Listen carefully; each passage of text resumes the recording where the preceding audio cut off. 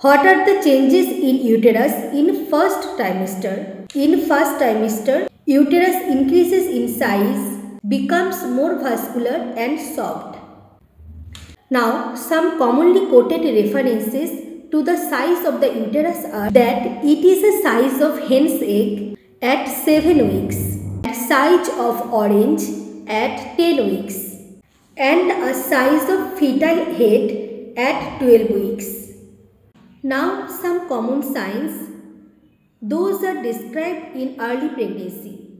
First, Palmer sign. It is regular and rhythmic uterine contractions felt on bimanual pelvic examinations. It is seen between 4 to 8 weeks of pregnancy. Second, Osinder sign. It is the pulsations felt on lateral fornix on pelvic examination.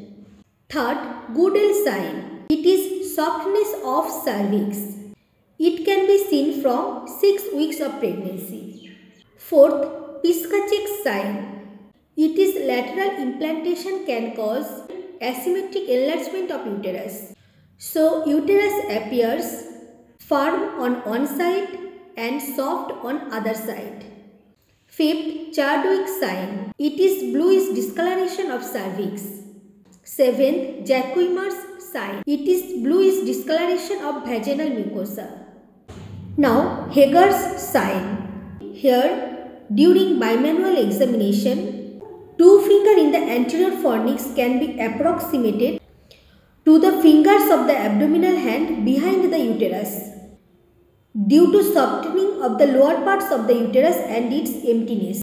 The sign can be elicited between 6 to 10 weeks, but not after, as the growing conception will fill the whole uterine cavity.